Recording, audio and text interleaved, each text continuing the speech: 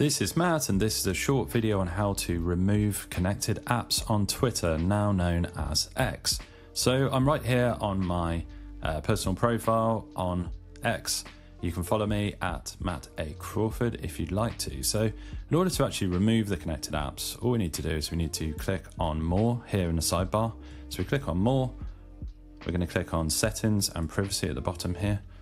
And then we come to Security and Account Access right here in the middle, just below Creator Subscriptions.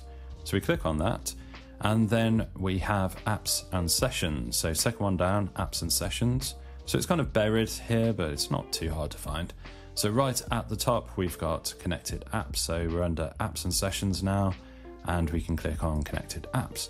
And what this will do is it will show you all of the apps that you've allowed access to on your Twitter account. So if you see anything here that looks completely out of place, that you don't think that you would have added, maybe it was a while ago, maybe it was a few years ago and you've forgotten about it, but obviously if it's something that looks suspect and it looks like it shouldn't be there, then obviously you're going to want to revoke that as soon as possible. So there's no way to actually go to the bottom and kind of mass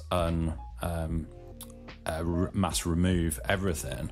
Unfortunately, there's no button, so Twitter doesn't give us this button to remove everything, so we have to go through one by one. So what you are going to do, so anything you want to remove, or if you want to remove them all, this is the process.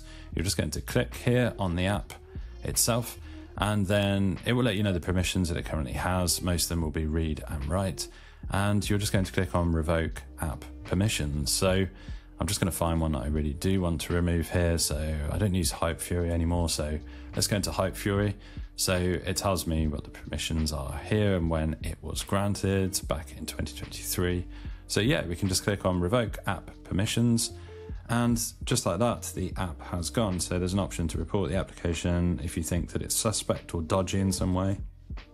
But when we go back, you'll see that Hype Fury has been removed, and we can do this with any of the ones that we want to remove. So that is a really quick video on how to remove connected apps on Twitter, now known as X. If you found the video helpful, drop the video a like and subscribe to the channel for more videos like this.